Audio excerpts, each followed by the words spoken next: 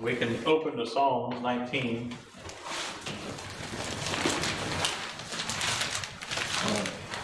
Do pray for me as well. I think my sinuses are bothering me a little bit, draining while I'm sleeping.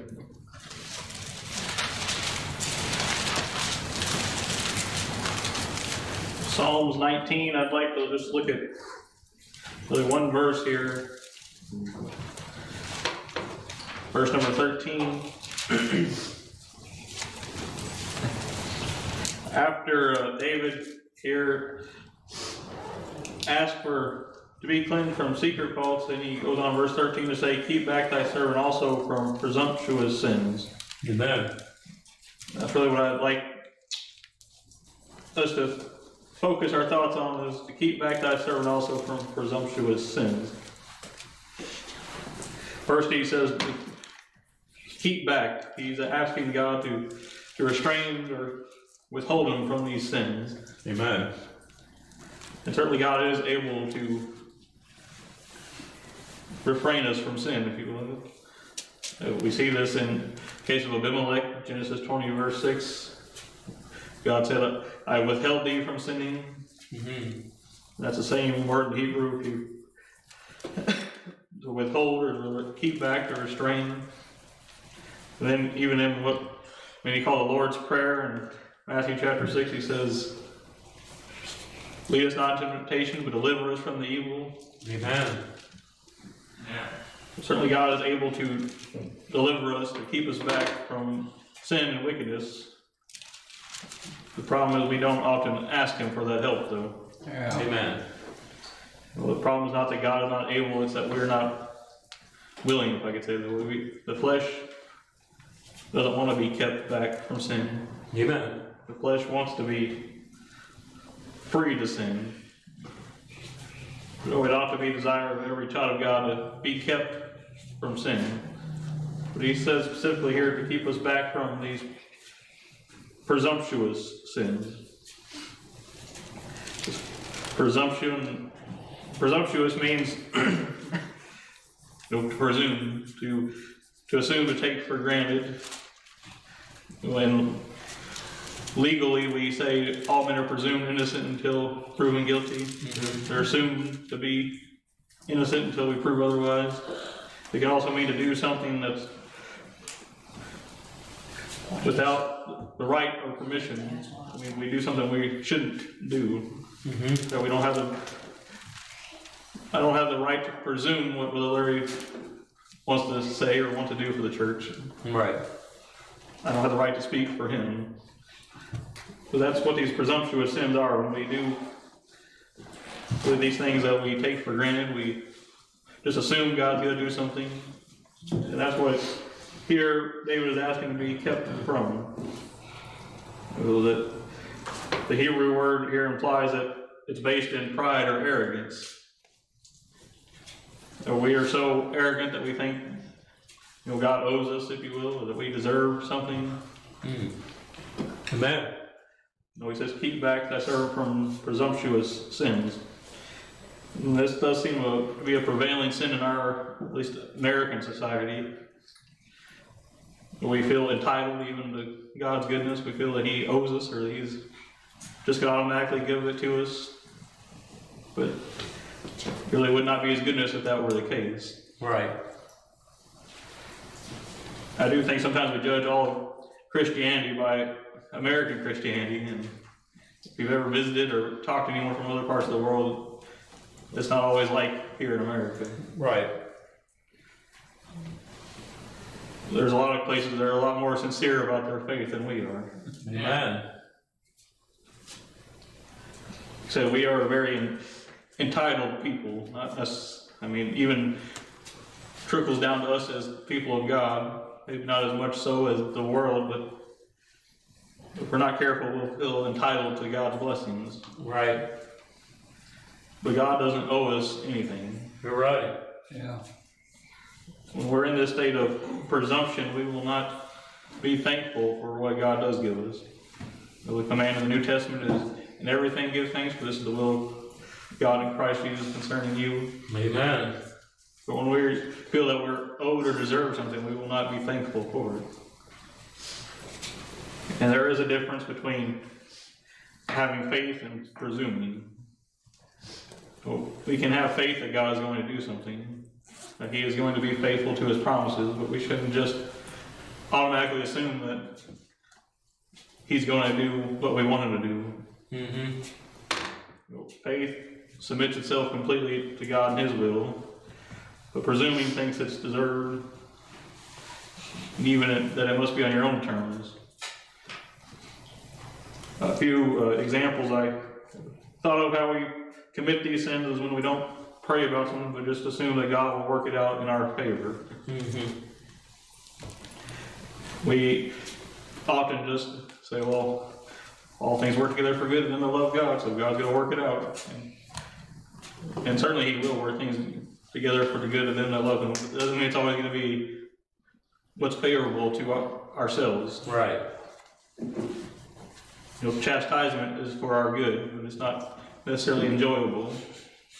Trials are for our good, but they're not necessarily enjoyable. No, God will work according to His will, ultimately for His glory. Yet, Amen. We are guilty of this presumptuous sin when we just assume God's going to make everything easy and a bed of roses for us. Yet that is the way, at least American Christianity views God, isn't it? That right. Amen. everything's just going to be okay, and certainly in the end it'll all be okay. Certainly, ultimately, for the child of God, it's going to work out for our good, but we should not just be guilty of assuming that God's going to do what we want or do what's favorable to us. Right. Just read the book of Job and you'll see that's not always the case. Amen. Really study any life of a servant of God who was trying to serve Him, and that's not the case. Elijah, I use his a lot of times. It was not in his favor that there would be a drought for 3.5 years, but yet God would be glorified in it. Amen. Yeah. And then he had sustenance there at the brook. The brook gave him water, the ravens came and brought him food. And I think as Americans we would say, well, God, we've got a good thing going here. But then when the brook dried up, we would get upset with God, wouldn't we? Right. And then when he told Elijah to go to the widow woman, the poorest of the poor in that day, who, you remember the story, all she had was a little cruse of oil and a handful of meal. No, we would assume, well, God, I know you're going to take care of me. You're going to send me over to the king's palace, aren't you? You're going to send me over here to this other place and take care of me. But no, God will work out that which is to His glory, but it's not always to our favor. Amen.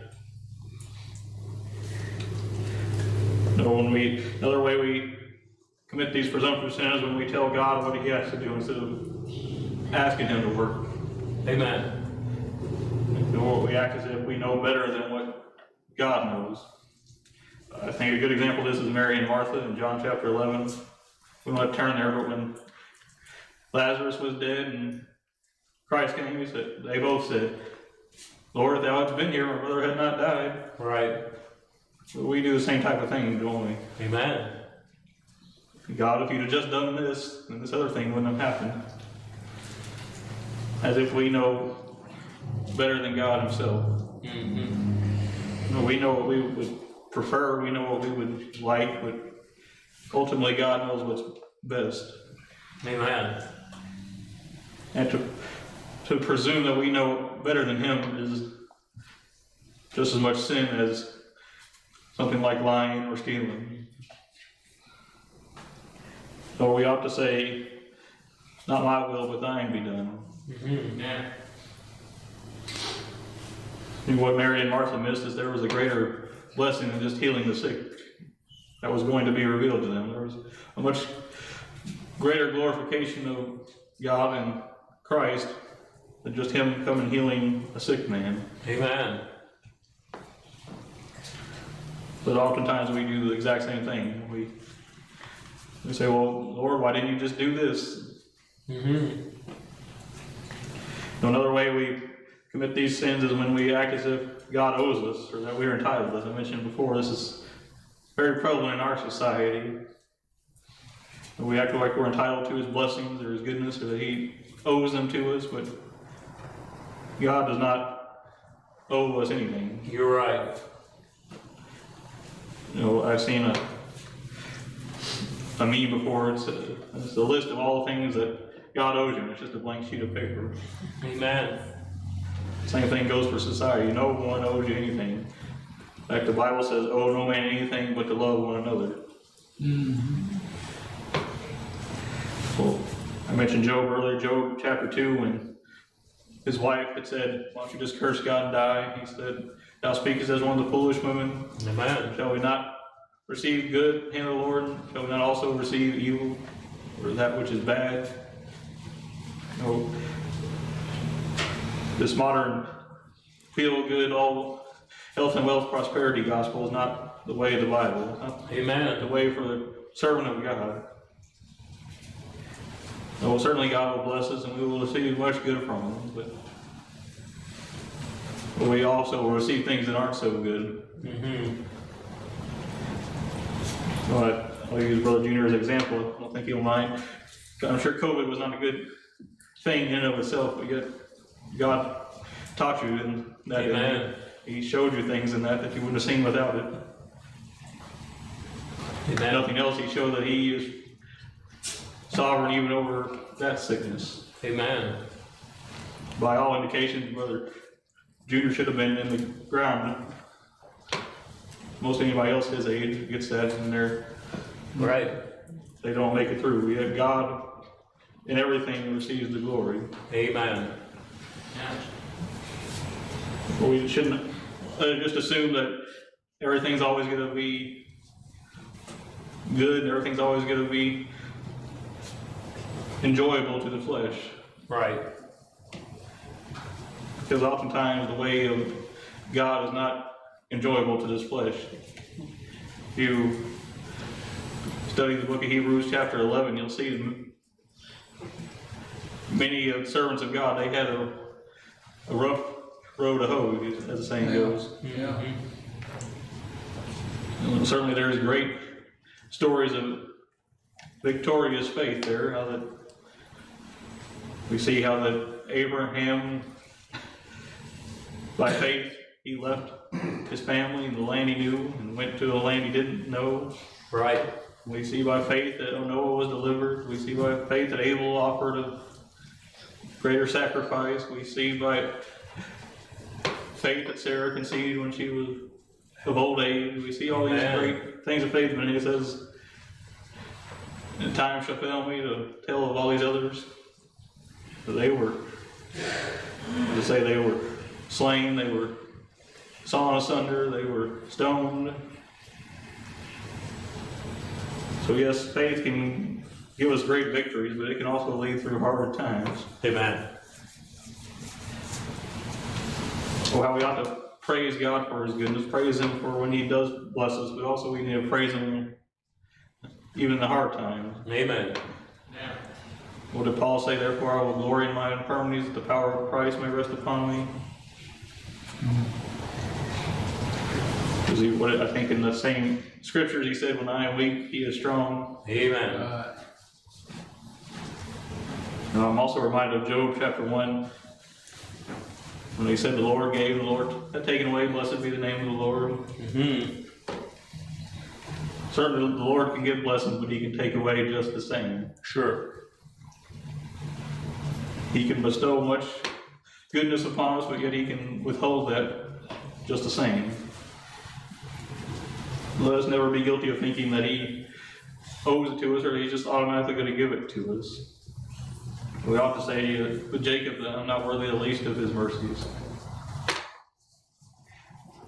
One other way I thought about this, it says when we think our way or our standard of righteousness is better than God's way. That's another thing we're often guilty of in our modern society. We hear things like, I know the Bible says, but... Right. But I don't see anything wrong with it. Amen. Proverbs 14:12 says, "There is a way which seems right unto man, and thereof are the ways of death." You're right. Compare that to Proverbs 12:28. It says, "The way of righteousness is life." The way of God is never lead to death. You're right. The ways of God always lead to life, but the ways of the world, they lead to death. Or sometimes we just seem to be willfully ignorant, just so we won't feel as guilty before God. But really, ignorance is no excuse for our sin. Amen. Especially in the day and age in which we live, and we have Bible, probably multiple Bibles in every home. If you don't have one, you can go down to the dollar store and pick one up for a couple of dollars. Right. You can download it for free off the internet, or just go to a website and read it for free. You can, well, I don't promote other versions, but you can find every version you want to. Right. But we're without excuse when it comes to access to the Word of God. Amen. If anything, our own laziness condemns us. Like I said, the world, they say, well, I know this is what the Bible says, but I don't see anything wrong with it, or I don't think it'll hurt anything to do just a little bit. Oh, in that case, we're really assuming something that we shouldn't. We're putting ourselves in the place of God. Right.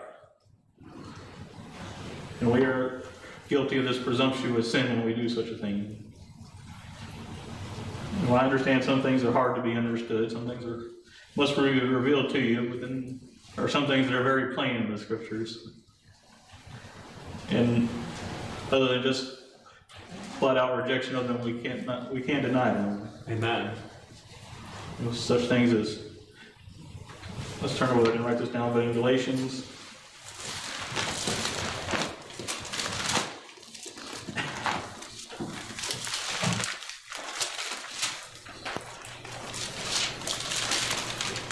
chapter 5,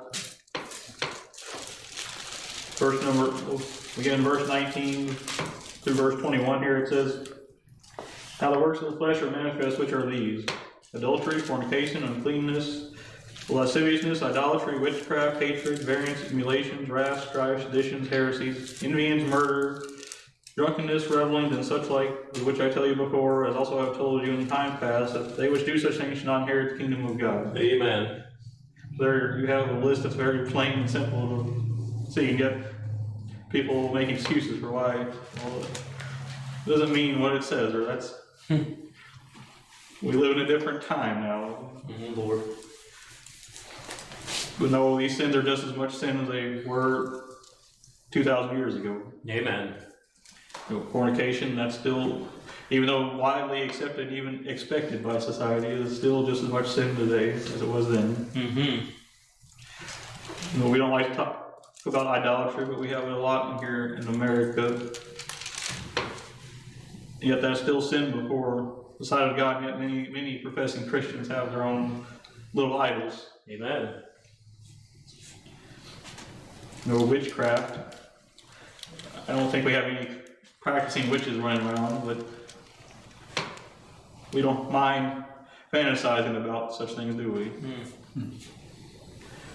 And when I was a younger Christian, I didn't really understand those things, and I would read things like Harry Potter and whatnot. God was not pleased with those things. Amen. Hatred. I think most of us can say, "Oh yeah, hatred is not a good thing," but yet, by and large, the world says it's okay to hate your enemies. It's okay to hate those which do you wrong. But what does the Scripture say? To love your enemies and pray for those which persecute you and despitefully use you.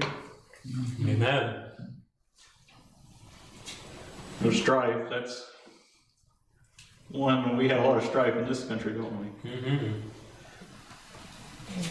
It's Democrats versus Republicans, liberals versus conservatives. And I don't think we should compromise on the standards of the Word of God, but yet strife has no place in the life of a child of God. And yet we, many times as Christians, actively promote it, don't we? Right. Under the guise of politics. Amen. envyings, that's when we kind of wink at it, don't we? We don't even really think about that as a sin, do we? Well, covetousness and envyings, they really go hand in hand, don't they? And yet, it's kind of what our society is built upon today. That you want more, you want what you want the same or better than what your neighbor has. Right. Yeah, it's not necessarily wrong to want things, but when they consume us, when they are the main thing we seek after, then they become sinful to us. Amen. We leave off the service of God to seek after those things. Now, murder, that's something I think society generally agrees as a whole is not acceptable until it comes to the unborn. Amen. You're right. Drunkenness, that's another one which I think Christians will generally say is not a good thing, but yet it's widely accepted, isn't it, in society? Just to be we're just socially drinking, or we're just having a beer or two, but yet drunkenness never leads to anything good. Amen. In fact, we're told, be not drunk with wine, wherein is excess, but be ye filled with the Holy Spirit. Yeah. Well, these are just a few examples of things that Scripture very plainly call out as sin, and yet even professing Christians are guilty of winking at them, or looking over them, or even accepting them. Certainly the list could go on. There's more things hard to be understood in the Scriptures, but yet when God calls something sin, it's not ever in our place to say it's acceptable, to say it's okay, to say well, that's a different time. No, I am the Lord, I change not, Malachi says. Amen. In fact, I think it was Brother A.W. Pink said, God is holy and he will not lower his standard of righteousness. Amen. For us. He gives us his standard here in this word, and we must abide by it. To presume that we know better than God, or that our way is better than God, is really to be guilty of sin. Amen. Or when he says to go do this, and we say, oh God, I think I'm going to go do that, like Jonah did, we're guilty of this presumptuous sin. Yeah. We all know the story of Jonah. God told him to go down to Nineveh and preach repentance to them, but he said, I think I'm going to go to Tarshish. We see how that worked out for him. Right. But we can very easily be guilty of the same thing when God tells us to go do something. I know he doesn't audibly speak to us, yet he burdens us by the Holy Spirit. He places things on our heart to do, or to pray about, or to not do sometimes, and yet if we don't follow that leading, we are guilty of presuming that we know better than God. Right. So keep back thy servant for presumptuous sins. How he said we need to be careful of feeling that we're entitled or deserved or owed anything from God. We need to be careful of acting as we know better than God, or that our ways are better than God's ways. Well, we can't in our own power keep ourselves back from this. That's why he calls out to God to keep them back from these things. Amen. So do we want to, if you want to be kept from sin, you must ask for God and his help. Amen. For in this flesh, you cannot keep it back from sin. You might restrain it for a little while, but you won't restrain it for very long. I'm reminded again of the one in the New Testament. I forgot the scripture, but he says that when the unclean man is gone out of or the unclean spirit is gone out of a man, when he returneth to his house and find it swept and garnished, then he taketh unto himself 7 spirits more wicked than himself. Right. End state of that man is worse than the beginning. So that's what clean up your life will do. Right. Amen. You might clean up yourself, you might look good to people, but if you've never been changed by the grace of God, you'll end up in a worse state than when you started. Right. Amen. But for the child of God, we, even in ourselves, cannot do those things in our own power. We must ask for God and His help. So let us seek God for His help in keeping us back from sin. But if you never have known Him as Savior, then you'll never keep yourself back from sin. Amen. Only Christ can save from sin. And certainly He does save from sin. That was the purpose of His coming. Amen. Let's close with that thought.